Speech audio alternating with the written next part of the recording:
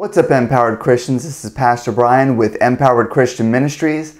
Today we are going to wrap up section 1 of chapter 1, the purpose of it all. And we're going to cover section D, the invitation to eternal relationship. We've all been invited to an eternal relationship with God. So today we're going to dive right into that. If you haven't already, click like, subscribe, and hit the notification button. Also, pop over to one of the places and get the book, The Empowered Christian Roadmap. You can get it on our website at empoweredchristian.org/TECRM. You can also use this link here to get it at Amazon, this link here to get the full color edition at Barnes & Noble. You can also use this link here to get the ebook version on other websites, and whatever is your preference. Also, you can pop over to our website and get free resources to use this as a Bible study curriculum, get access to all of these videos, print out the study guide evaluations, all that stuff. It's free on our website, so be sure to do that. So today we are going to cover chapter 1, section D, invitation to eternal relationship. So here's the main point. We're invited in Christ to enter into eternal family relationship with God. So that's just awesome, right? That's the purpose of it all. You know, if we take these four pieces that we've looked at over the last couple of videos, first, it's not our road. God created this. He's in control of it and what it's being used for. He's created two destinations, both eternal. And the reason he did so was for his own glory. We looked at in section B, celebrating God's glory, that God is most glorified in us when we're most satisfied in Him, when we realize who He is, and we rejoice and celebrate in that and share in that glory with Him. We looked at in the last section, section C, God's triune nature, the doctrine of the Holy Trinity, and how that reveals who God is and how it reveals how He's relational in His own nature. And we expand on that today, that He has essentially created all of this and created you and created me and given us the gospel and given us this opportunity to enter into an eternal relationship with Him. And so that's really what it's all about. That's what it's all about. And once we understand that, it really changes what it means to be a Christian. It changes what it means to what life is all about, what we live for, our purpose, right? It's not just about what we can do or any of these things. It's about knowing God and being known by God and having this wonderful relationship. And it just begins with the gospel. It begins with what Jesus did for us, and then it continues on into eternity. So we learn that in the last section that the Holy Trinity, God wasn't lacking anything prior to creating beings. He already had it all. He already had perfect relationship within His own nature. He had perfect relationship. And, it was perfect. It was better than the flawed, broken relationships that we often have, right? Which is sometimes good, sometimes bad, sometimes a mixture, right? But there was no sin, there was no division within God. So why, if He already had perfect relationship, why did He create us to have relationship? If He had a perfect relationship, why want us with our limited ability to have a relationship? And the reason is for His glory, for more glory. We looked at already, God is about His glory. And Scripture reveals to us that God can increase His glory and pleasure with us. Believe it or not, that's the truth. He would not have created us if our existence does not have the potential to increase His glory. So our existence, and more specifically, a way of using our existence has the potential to increase His glory. And we find that how we do that best and most is through eternal relationship with Him. Right? So we learn in this chapter that God doesn't, as much as He hates the death of anyone and the separation of anyone, and that some will be lost and cast off eternally into hell, as much as He hates that, and He does not wish that for anyone, and I provide a bunch of scriptures in there to argue for that, as much as He does not want that, and it's not His will that anyone should die, I think I'll give a couple in this video. Ezekiel 18:32 says, God speaking says, I take no pleasure in the death of anyone. Flat out. God did not create people so that some of them would perish. He did not do that. He is not glorified in that. In the destruction of the wicked, He is less glorified than He is in the preservation of those who are being saved. If everyone were to be saved and have eternal relationship, it would be a good thing. It would be a thing that glorifies God more. And this is revealed to us. I gave a lot of scriptures, a lot of the well-known parables from Luke 15, the lost sheep, the lost coin, the prodigal son. It says in Luke 5:7 and in verse 10 and in verse 32, these are parts of the very end of each of those parables. In Luke 15:7, it's Jesus speaking. He says, in the same way, I tell you that there will be more joy in heaven over one sinner who repents than over 99 righteous ones who do not need to repent. In verse 10, in the same way, I tell you, there is joy in the presence of God's angels, right? Not God's angels, but in the presence of God's angels. And who's in the presence? God is. So God is the one being full of joy. There is joy in the presence of God's angels over one sinner who repents. And at the end of the prodigal son, verse 32, it says, but it was fitting to celebrate and be glad, because this brother of yours was dead and is alive again. He was lost and is found. So God is glorified in us repenting, moving from being dead to alive again, moving from being lost to being found. This is a glorious, wonderful thing. We know that God, this is His ultimate destiny for each of us who are being saved. In Romans 8:29 and in 1 Corinthians 2:7, this is our ultimate destiny with Him. This is what God has predestined for us, for this eternal relationship.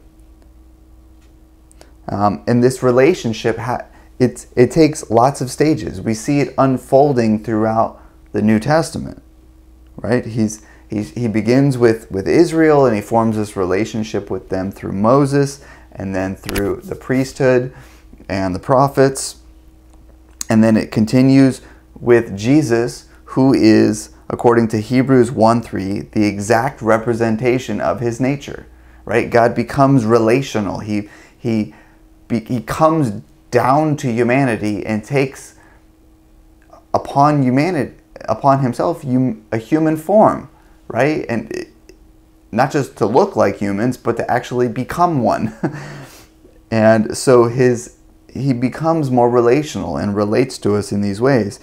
Then Jesus reveals to us the doctrine of the Holy Trinity, essentially. We also learn other relational aspects, such as the Father sends the Son and the Spirit to us. The Son speaks to us, but not on his own, but on behalf of the Father. And the Spirit speaks to us, not on his own, but on behalf of Jesus. The Father loves the Son, and the Son loves the Father. We learn that the Son is our advocate before the Father. The Spirit is our advocate that Jesus sends to be with us forever, who is also Christ in us. So there's interpersonal intimacy on every level here. We see the relationship happening. And this is also revealed to us in the entire new birth process, in the process of becoming a follower of Jesus, right? The Spirit, Jesus said in John chapter 3, in various passages, that no one can see the kingdom of God unless he's born again, right? So the Spirit has to regenerate us spiritually and take up residence inside of us in order for us to even begin to see the kingdom of God and to begin this relationship. For relationship is why we need to be in the Son, and the Father is in the Son, and the Son is in the Father. Through Christ, we become spiritually adopted, right? Once we're in Christ, God the Father is now our Father. We know, so we're adopted so that he's our Father too, and all of us are now brothers and sisters, right? Jesus said there's no, in the afterlife, in the next life to come, there is no marriage and given in marriage, right? We are brothers and sisters for all of eternity. So we have this familial relationship. We're all brothers and sisters, and we have one Father, and we have one Lord, and we all share a common Spirit. It's very relational. So the Father, Son, and Holy Spirit have been engaging in this beautiful, eternal dance. And through Jesus, through the gospel, we're being invited to share in that dance with them. We're invited to share into this eternal family relationship with the Holy Trinity. And how we relate to God, how we feel every single day, and how we live every single day will dramatically change based on how we realize this biblical truth.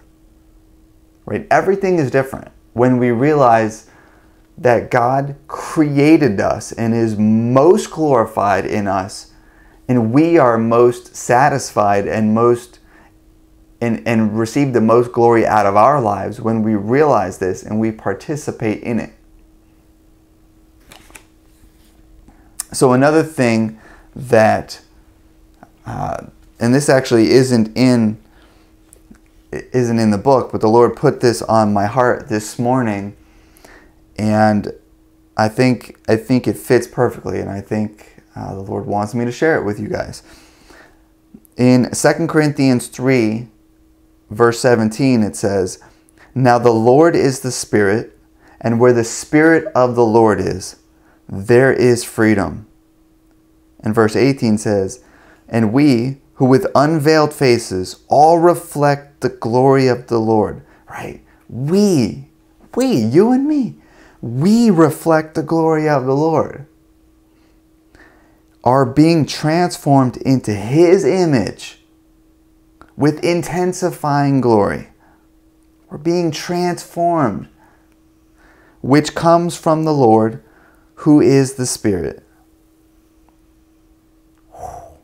Isn't that powerful?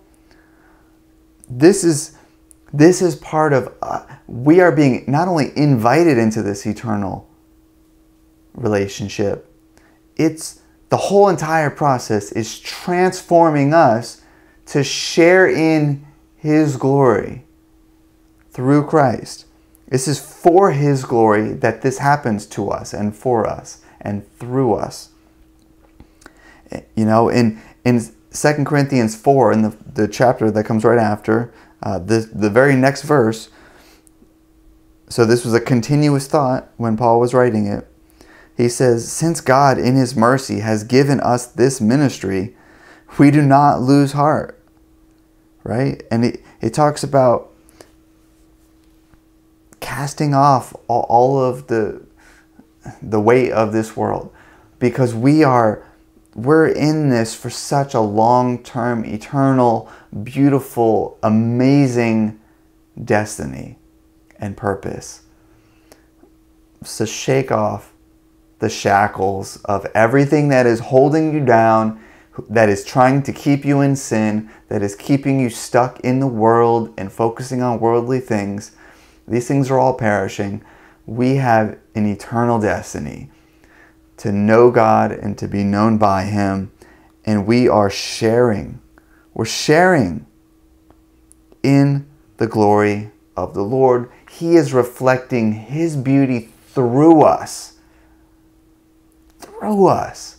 We are being transformed into His image with intensifying glory. Each one of us, a story is being written on that is more glorious and beautiful than the planets and the stars. More glorious than the mountains. More glorious than any of these things that are in and of themselves also glorious. And we're being transformed more. So, brethren, let that encourage you and give you hope and empower you to just be joyful. Where the Spirit of the Lord is, there is freedom. Rest in that freedom. Rest in that joy. Rest in that peace. Let that empower you. The Holy Spirit is living inside of you, and He is empowering you for everything that the Lord is calling you to be and to do. There is nothing standing in front of you that will not be accomplished that should be. Okay? So continue to press in, lean into the Lord, trust in Him, start to really build that relationship. Whatever is coming in your future, and I don't know what it looks like, but the Lord has got you. He is empowering you. And all things will work for the good of those who love Him and who are called according to this eternal purpose. So believe and trust and have faith that that is your destiny, and continue to walk in it, and He will empower you, and He will show His glory through you and through your life. And through that process, you will be transformed for His glory and for our eternal benefit in this eternal relationship with our Father, our Lord. So brethren, be sure to click like, subscribe, and hit the notification button. Get the book if you haven't already, so you're ready, you're reading the sections along with us. Get some friends or family to join in a Bible study with you. Go to the website, download and print out all the curriculum, and use it as a little checklist. And be sure to go and print out the evaluations later. Later on, you'll test yourself, and you'll have the study guide questions to discuss this and go even deeper. I want you to have the quick version in the book. I want you to use these videos to go deeper and to really think about these things, and then come together as a community of believers and wrestle with them together, discuss it together, share life's burdens with one another, pray for one another, lay hands on one another, minister to one another's needs, counsel, do all of these things Empower one another and let the Holy Spirit minister to you through one another. This is church. To do that is church. And through that, you build the relationships with one another and with God. And He works in and through you, through one another. And that's the purpose of it all. And then He will empower you to do everything else. And you'll go together stronger. Because we are stronger together in relationship. So brethren, go in peace. Be empowered by God's Spirit. And by this biblical, godly truth to make the most out of the week and the days coming ahead. And until next time, be empowered, and I'll see you soon. God bless.